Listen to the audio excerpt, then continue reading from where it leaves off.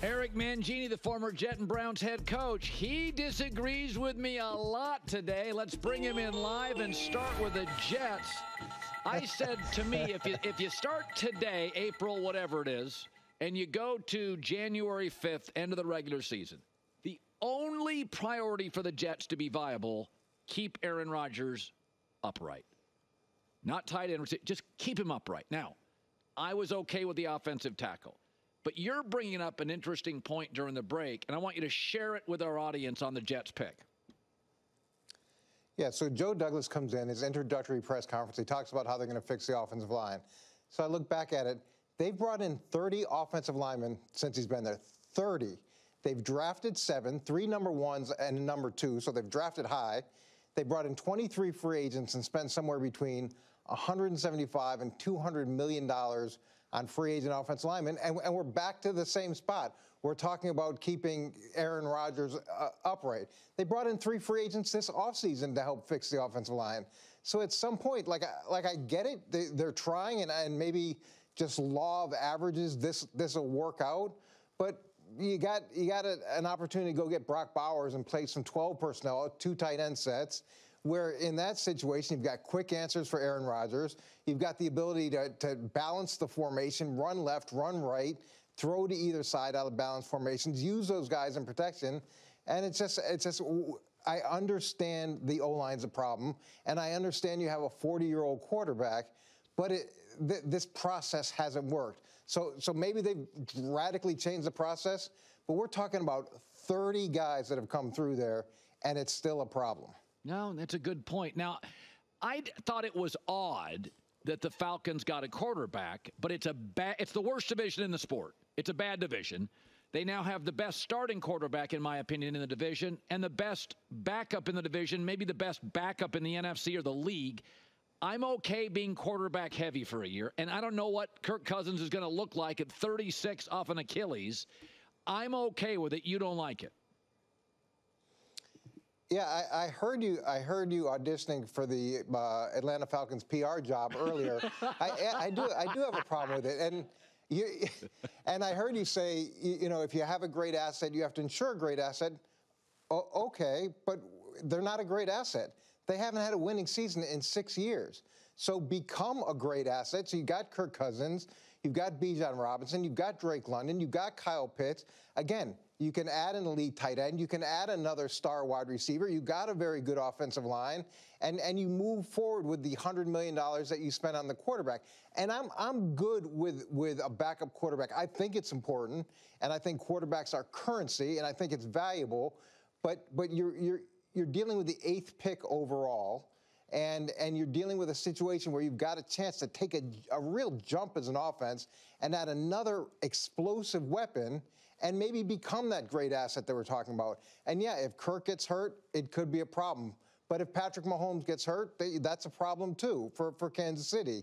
So at that point, trade back if that's what you want to do. Add some assets so if you are really good, maybe you're picking high with the team that you traded with, just like Chicago found themselves in the situation with Carolina. But the owner's 81 years old. It's not like he's sitting around waiting, like I'm going to wait another 2 or 3 years for us to be the team that we envisioned ourselves to be. So you don't hire Bill Belichick. You could agree or disagree with that. You make that decision, and then you draft a quarterback after you sign a $100 million quarterback. If I'm the owner, I'm sitting back and thinking, maybe I got to reevaluate things. Yeah. People said, I saw Bo Nix play live twice. Oregon mostly schemed up his plays. But that's what Sean Payton does. He like Shanahan, I'm going to scheme up the play. Get rid of it fast and accurately. I think Bo Nix works in Denver. He may be a top of the second round guy, but I watched them as a freshman beat an Oregon team and Justin Herbert on the final drive as an 18-year-old. I don't know. I think he's a little – I don't know. I like Penix and Bo Nix more than everybody else. I wasn't a big J.J. McCarthy guy. Did Denver reach, in your opinion, on Nix? I mean, they need a quarterback, don't they? Well, when Peyton Manning talked about Denver wanting J.J. McCarthy, I have a feeling that Peyton Manning was right. And when he looked at at the draft room after they took him, it didn't look like there was a lot of celebrating and high-fiving going on that they got Bo Nix. And maybe I'm wrong on it, but it felt sort of like that situation where you wake up Christmas morning and you're hoping for an Xbox and you get a bunch of clothes. Like, yeah, it's practical. It's okay. Like, I get it. It's nice that you got a gift. And it's the old adage, you never want to go shopping hungry. With that quarterback room, they're shopping starving. Yeah. Okay, so you got Stidham, you got Zach, you've got Ben DiNucci, and then you got Russell Wilson's ridiculous dead cap money all sitting in that quarterback room. You had to go get somebody. But I heard all the stats and I heard all the positive things, but you watch the reaction. It didn't feel like that passion that you get when you got someone. Hey, we couldn't believe he was there. We're so lucky he fell to us. None of those comments were coming out of the post draft interviews. So the Raiders didn't move up to get a quarterback. They got a tremendous tight end. What did you say about that? What do you think about that? It looked like they took best available at that point, and I've always felt that a tight end is incredibly valuable because of the type of pressure that they can put on the inside of the defense and how that opens up everything outside. And we see it all the time with Travis Kelce, the value that has. And if you need quick answers, and we talk about protection for quarterbacks, the tight end can be that protection because they get open quickly. They give you throws that are makeable and easy completions. And to add a player like that and an explosive player like that, to me, I think not only helps them offensively inside, but it helps open up things outside and to some degree the running game. Yeah. What was your favorite pick? Did you have one you loved? I liked that the Giants stood where they were and took Neighbors.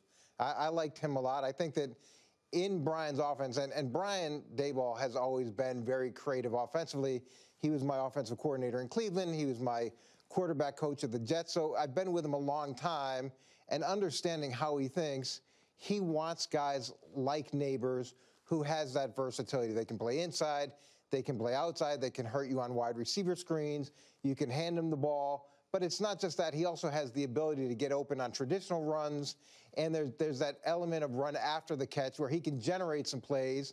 And the Giants, they need someone that can generate some plays. So I'm glad they didn't go quarterback and muddy things up, and they got a weapon for Daniel Jones, who has shown that he's been able to win in this system when he's been healthy. By the way, wide receiver is the biggest miss rate in the last 20 years in the draft. What's your theory on that? Because like everybody said, oh, Chiefs got Xavier Worthy, and I'm like, not a polished route runner, really fast, 165 pounds, track guy, a lot of drops. I mean, Mahomes and Andy Reid, I'm sure they'll make it work, but I mean, if you go look at Ladarius Toney didn't work. Sky Moore hasn't worked. They've had a lot of guys that haven't worked. Why even Kansas City, as well run as they are, in San Francisco, they've both missed on a half a dozen wide receivers. Why is that such a hard position? Well, there's a million of them, and I wasn't very good at evaluating wide receivers when I was a head coach, and I missed on some, especially in Cleveland. I had a couple second-rounders that I took wide receivers on, and as you go through that evaluation process, there's where the guy is as a player in college, and you can get excited by some of the wow plays and some of the explosive plays and lose track of who they're against and who's throwing them the football and how much growth they have as a wide receiver. I think that's an element of it too, is how much growth they have as they come into the NFL, or is what you're seeing on tape really the ceiling of who they're going to be. And it's hard to evaluate, but you see a lot of late round guys and you see small school guys or programs that aren't as developed.